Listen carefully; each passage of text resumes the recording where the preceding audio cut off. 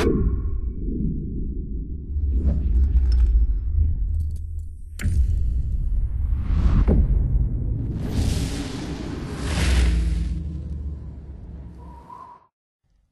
war's over. And now, opportunity's knocking.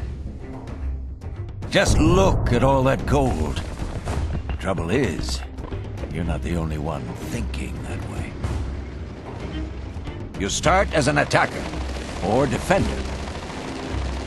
You can spawn at your base, where you might find vehicles, or spawn in your squad. That's riskier, but puts you closer to the fight. To win, the attackers need to open pairs of gold crates to unlock the next part of the map. Until all the crates are taken.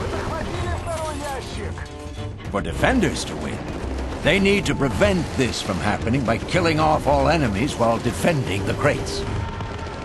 The more gold crates the attackers capture, the more reinforcements they get to continue their assault.